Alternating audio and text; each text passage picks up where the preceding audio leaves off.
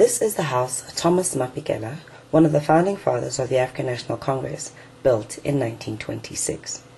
It has many pivotal meetings in the party's formative years and has now been declared a National Heritage Site. He called it Ulundikaya, meaning the horizon house for the liberation of the black person someday, and of which really the blacks are liberated today. This was known as the boardroom. They had a long table and a big table where they used to hold their executive meetings. The dignitaries were taken care of. They used to sleep here and the catering was done here. All those people like Datu John Lagalbalele and the others, they used to come to this house. They used to sleep here. People will come from overseas. Before leaving Bloemfontein, they will come to this house to come and visit. It means that he's not only known in South Africa, but abroad as well.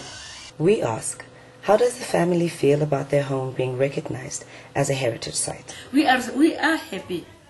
Most of that, we feel that he is not left behind. He is always on the fore. They are recognizing him. They haven't forgotten about him. So we feel very honored. We are happy. The first meeting of the African National Congress took place in this building in Wesleyan, Bloemfontein. We still have this church by the Wesleyan Church, whereby the greatest movement, which was born under the altar, under the cross, the African National Congress, it was born in this church.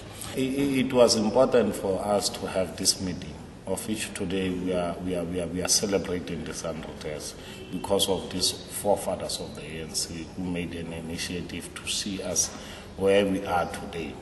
It actually shaped what we are today as South Africa, a caring and united society.